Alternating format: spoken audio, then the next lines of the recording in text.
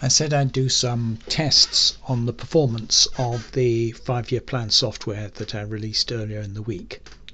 I've done that, and I can now give some rough results of the performance it has and its computational complexity as a function of the number of industries that you put into your planning model.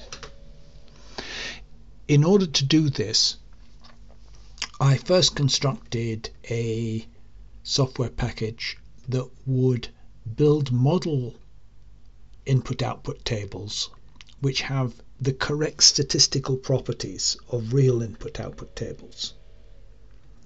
Myself and one of my students have previously demonstrated that real input-output tables have a large number of zeros in them, that their complexity in terms of non-zero elements grows as n log n. That is to say, a row in the table will tend to have log n non-zero elements in it, where n is the number of industries. Now, by using that rule, you can construct random input-output tables that have the right statistical properties, and you can construct them of varying sizes in order to test how the planning software will do on different sizes of disaggregated economic models. Okay, suppose I want to run a planning model on a 20 industry economy for 1 year. My shell script that does this would say test run 20 for 1 year.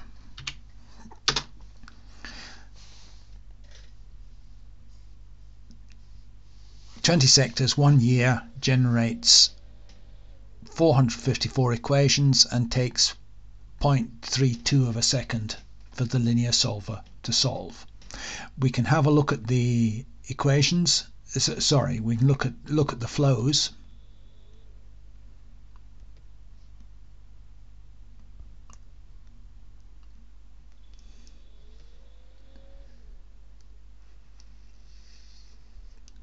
So there you see set of industries. I've just given them simple names, P0, P up to P19 for product 0 to 19. You can see there are lots of zeros and some non-zero elements linking the different industries together. And the number of non-zero elements is proportional to the logarithm of the number of industries, which we've shown is an empirically observable trend in disaggregated input-output tables. Okay, so what sort of performance do we get? Well, running on 1 year plans, I tried running it from 32 to 256 industries, and the longest time it took was 105 seconds for a plan with 256 industries, which came down to just under 8,000 equations.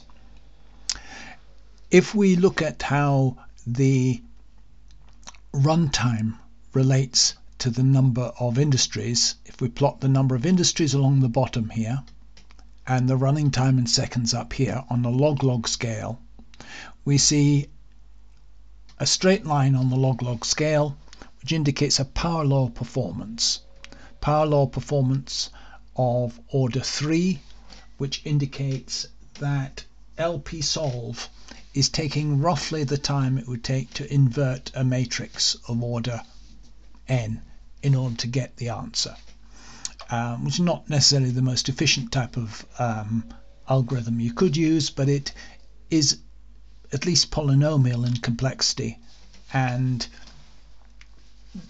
gives tractable results for problems of this size. It would not be tractable for a highly disaggregated economic model. For that, we will have to use some kind of iterative or Jacobi solver to get a tractable answer in one period. For multi-year plans, these are 2-year plans in red, 5-year plans in blue. The time increases because the number of equations goes up. A 5-year plan has roughly 5 times as many equations as a 1-year plan, and the slope of the trend lines is the same in all cases. It's roughly 3. So in all cases the problem grows as n cubed roughly. This is still tractable. Bear in mind that I'm running this on a £50 computer board, which has basically got a mobile phone chip in it.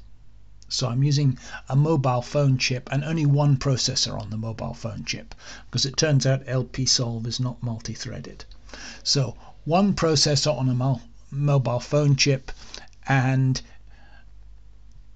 you're able to get useful performance for doing macroeconomic models of input-output tables at the level of disaggregation that you can empirically download from published input-output tables.